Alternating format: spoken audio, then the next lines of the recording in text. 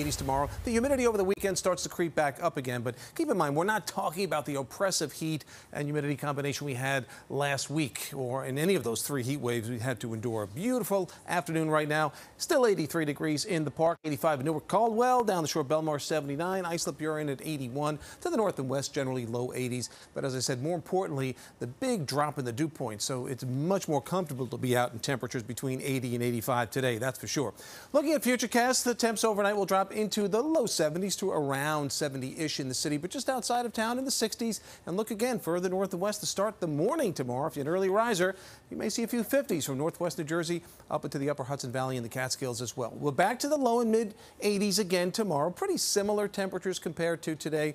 A little more of a sea breeze influence going on here along the south-facing shorelines later in the afternoon, but there'll be more cloud cover around as well. Right now, sitting pretty with high pressure. That high is going to move offshore, and as it does so, a little weak disturbance to the south will start to push in our direction. Still some question as to how much of that moisture can get in here during the day tomorrow. Certainly more cloud cover as we go deeper into the day, but I wouldn't cancel my outdoor plans. This is 2 o'clock. Maybe we start to see a spot shower north and west, and then even into the evening, a few more getting a little bit closer to the city. So the trend is more west if there's going to be a chance of showers at any time later tomorrow afternoon and evening, but just keep a careful eye on out. Just more clouds in our forecast for tomorrow. And then on Sunday, again, more clouds mixed with some sunshine. Maybe a spot shower develops. This looks like it could actually be a sea breeze front that develops near the coast with an isolated shower or two. So most of us rain-free for the weekend is the bottom line.